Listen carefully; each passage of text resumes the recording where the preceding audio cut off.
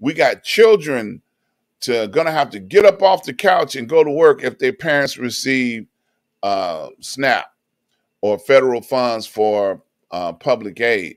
Now that's ridiculous. How you gonna force children who need to be in school somewhere to have to get up and go to work somewhere because you think that you're making a gain by forcing children to go to work? Children's job is to go to school.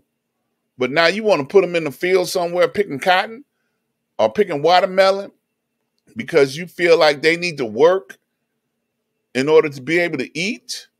Unridiculous statement from the Republican leader in the Republican Party. Oh my God, that's retarded.